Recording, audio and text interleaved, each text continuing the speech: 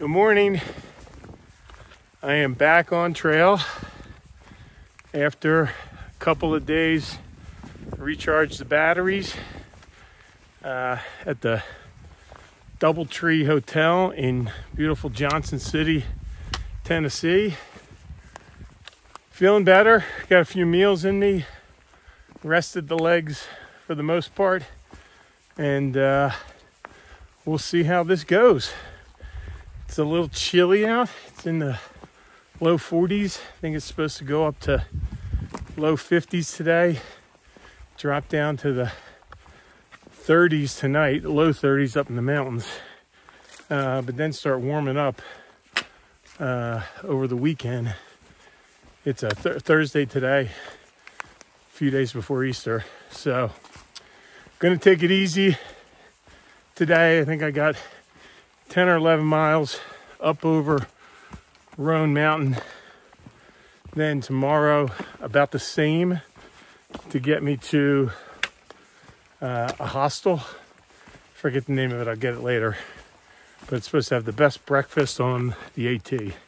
So I'm just gonna do a couple easier days, shorter mileage days, and ease back into it and see how I feel. So we will check in later. Big climb to start. Get over Roan High Knob. Of course, there's always a big climb to start, right? Let's go do it. All right, time for Would You Rather. Today's Would You Rather is going to be, would you rather talk to your best friend once a week for 15 minutes or see them once a year for 4 days in a row, long weekend, without any contact in between? Whoa, almost tripped. So think about that one. Talk to your best friend every week for 15 minutes a week, or catch up with them and see them for a 4-day weekend once a year. Let's see what y'all think about that. Still climbing up Roan High Knob. Just thought I'd show you a little of the terrain up here. It's a little different. A lot of pine trees. A lot of them kind of stripped bare. I guess from wind and disease or something. But it's kind of a cool look. A lot of blowdowns and stuff. The wind was blowing, so I wasn't doing many videos coming up because it's just a pain in the neck with the wind. Legs feel good. I can't stand the wind.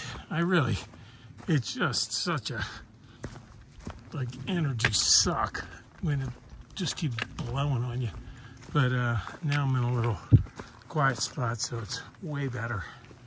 But yeah, don't love climbing, and I love less climbing when the wind is just howling on you. But we'll take it, we'll deal with it, and we'll freaking push through it, because that's what we do. Let's go. All right, at the top of Roan Mountain. This is the site of what used to be called the Cloudland Hotel. It was built in the late 1800s. And apparently a line would run right through the dining room of the hotel to mark the border between Tennessee and North Carolina, because drinking was legal in Tennessee, but not in North Carolina, believe it or not. There's a road, I think it's over here somewhere. I'm not gonna go look for it, that comes up here. And I just heard on the news today that they're spending something like $3.5 million to do some renovations to that road and some other stuff up here. Like, here's a water fountain right there. It's all out of shape. Doesn't look like it works. So they're spending like $3.5 million to fix up this space up here, and I think it's going to be closed for the better part of this coming year. There's some over there, you can't see it real good. A little low wall. I think that's a remnant of the hotel over there. But apparently they're going to fix this up here and do some work to it. Closed to locals and won't be able to drive up, but I think the trail will still be able to, all the hikers will still be able to go through on trail. So it's good to be out in the sun. It's a little warmer, but the breeze is chilly. So back in here to go find the trail and press on. Well, there's a fireplace along the trail. I don't know what this used to be. Maybe a outbuilding for the hotel or something. But it's been here quite a while. I've seen other fireplaces left over from other buildings along the trail, so that's not the only one that's here somewhere.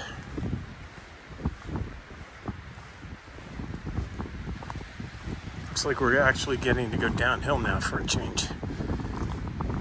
That's a good thing. Just came down from there, passing through Carver's Gap. That road over there is the road I think I was telling you about that used to go to the top. That's closed now. Do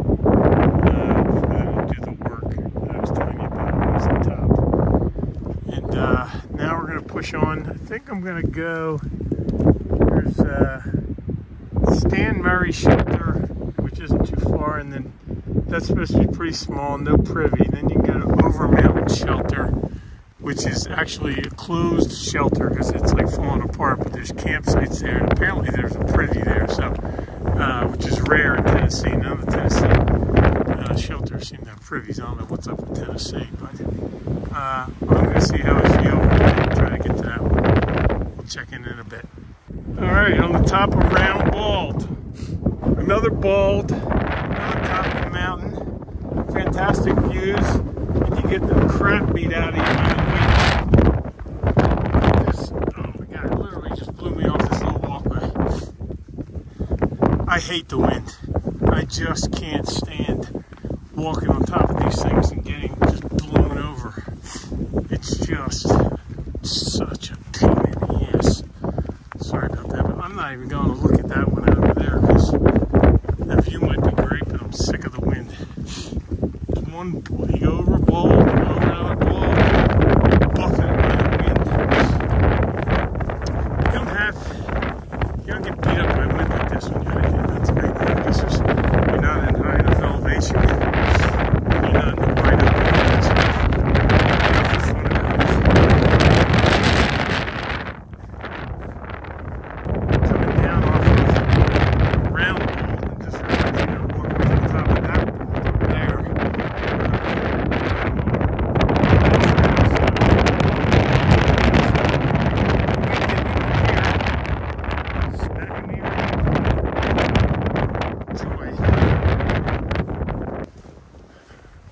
I am out of the wind for a bit.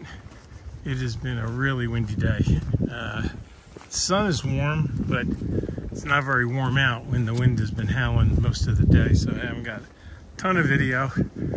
But interestingly enough, I've been listening to a new podcast, a couple episodes of, which is very timely. It's called The Resilient Life. It's hosted by woman named Iron Mtn. She's from my neck of the woods, or Doylestown, Pennsylvania, Philly area, and she's the president of the Travis Manion Foundation, which is a veteran services organization founded by her mother after her brother Travis was killed in action as a Marine. I want to say Afghanistan. Yeah, Afghanistan. And then Ryan's mom died of cancer.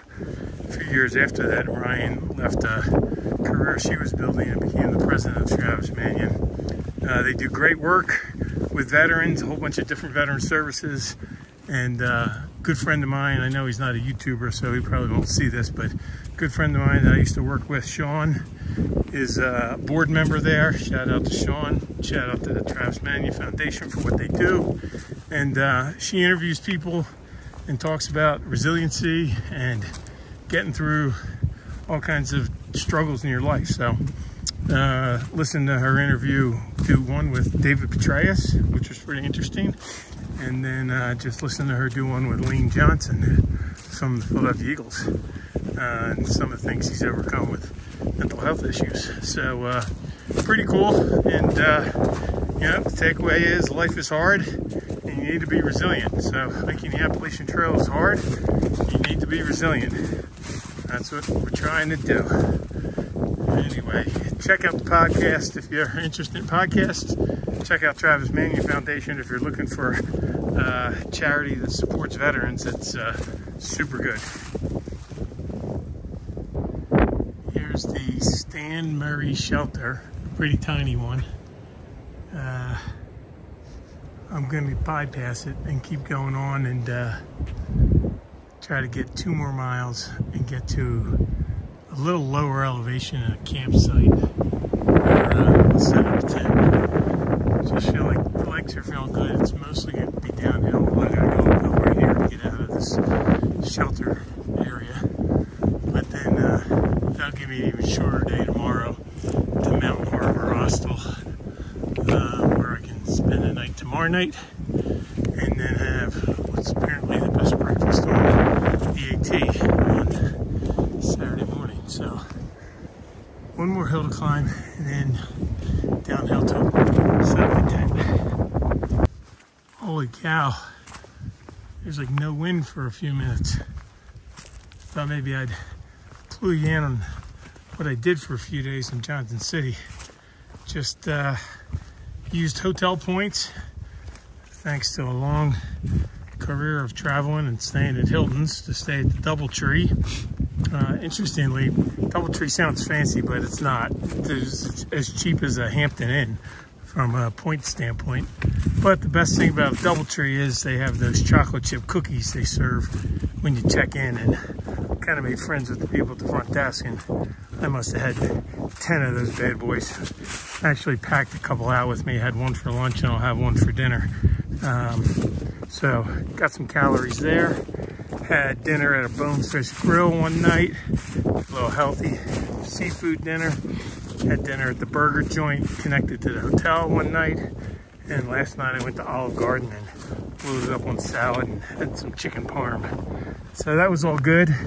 There was a movie theater right out back of the hotel. So I went and saw Dune Part 2, which was good, very good. Liked it. They changed the story a little. Of course, now the wind's kicking up again. And I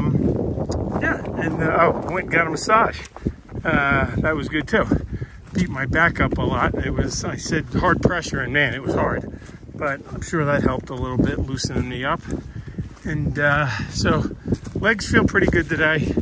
Head feels, better, but the wind is just my nemesis right now. So of course it's kicking up. You probably can't hear this, and I might end up having to delete it if the wind's too bad. But hopefully it makes the cut, and get down to this camping spot in about a mile.